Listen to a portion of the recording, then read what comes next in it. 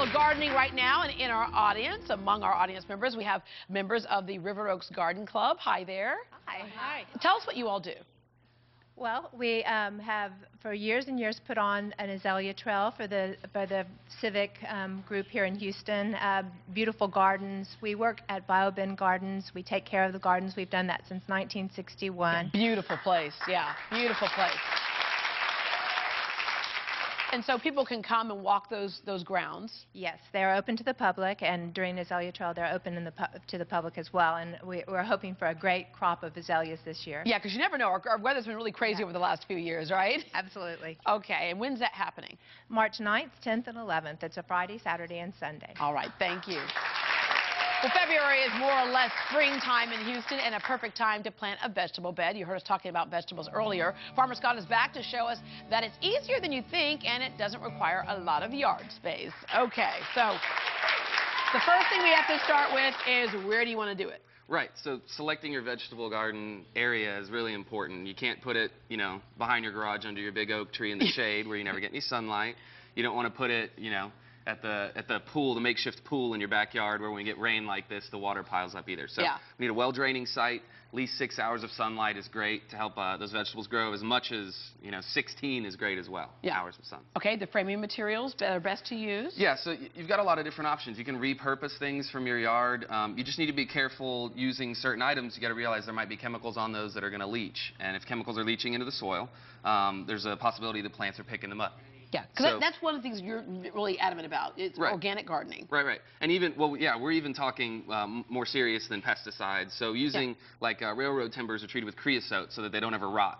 And that creosote leaches into the gardens, you can end up eating it. So it's not a good thing. So treated lumber, like treated pine, has arsenic and copper in it, and that's going to leach into the soil and be absorbed by vegetables. So raw wood is the way to go. Or stone or cinder blocks. And in Houston, the only wood we have that lasts a long time is cypress. Okay. It's native to this area. It grows in the swamp, so you'd assume that it would last a long time. Okay, so you build out your frame about how big you need. And what's nice about this is that could sustain a garden right there, a small garden. So you don't really need a whole lot of space. Right. This is 4 feet by 8 feet. The 4 feet width makes sense because you can reach 2 feet into the bed from either side. So you never have to step into the bed.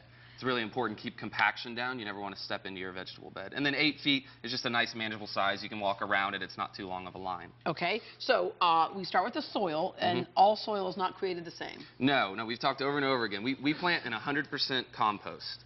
It doesn't have any sand added to it. Doesn't have anything else. It's just straight compost. But you can only do that if you're using a really high-quality compost.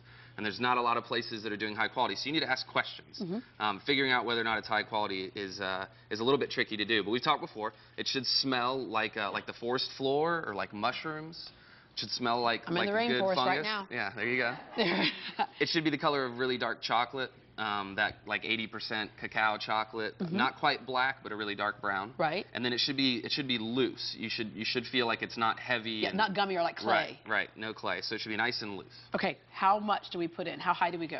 Right. So if you have a really well draining location already, you can go as low as 6 inches, even 4 inches if you have good soil. If you're like most of us and it's sand and clay, then 6, 8, 12 inches is nice. The deeper you go, the better your first couple of years will be. And ultimately, the soil beneath it's going to improve with all that compost on it. Okay, so we have our bed all nicely built and piled up with our right soil. So what do we put in the ground like this weekend for the spring? Right now. So we're still in spring. We still have a chance of frost. You really want to get tomatoes in the ground. It's something real important to talk about. Is people often complain about, I have big plants that never produce. And when we get over a certain temperature, tomato plants quit producing fruit. And so they'll grow and look beautiful but produce nothing. So right now, tomatoes go in the garden for the next 3-4 weeks. In a couple of weeks, 2 or 3 weeks, we can start doing bush beans, cucumbers, squash, melons, all that stuff. That's the other thing that's nice about visiting the farmer's market is that there are an array of vegetables and things that we have pretty much a lot of us never seen. And so you can kind of go there and figure out some things, taste some things, and figure out something new that you might want to put in your garden that you weren't familiar with before. Okay, Kavanaugh Nuezy is with the Marcus Garvey Liberation Garden in the 3rd Ward, and they're having what's called a seed swap on February 26th. What is a seed swap? A seed swap is a gathering that goes on twice a year, and organic gardeners come together and we trade our seeds that we've harvested and grown ourselves. So all the seeds are sustainably grown and adapted to our climate and our soil. Yeah, it's kind of like the kind of like, what came first, the chicken or the egg? I never thought about, somebody who actually grows those seeds. That's right. We have to get those seeds to start it all with. Yes, ma'am. And so you can find, I would imagine, all kinds of things. Yes, yes. And I brought a few today. I've brought some purple hull peas. We have some lima beans, some okra seeds, and a few pods. We also have a special variety like you talked about in farmers markets. We have a Moon and Star watermelon seeds and also cilantro seeds. Crushed up cilantro seeds that a lot of people don't know is coriander, which is a spice. So these are just a few of the seeds that we've harvested from our own garden, and we will be planting and trading with other gardeners at our upcoming seed swap. Yeah.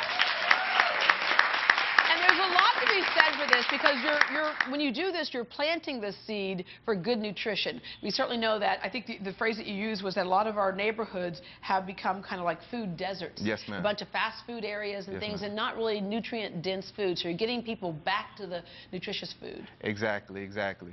We're trying to, like you said, increase the amount of healthy food in our communities.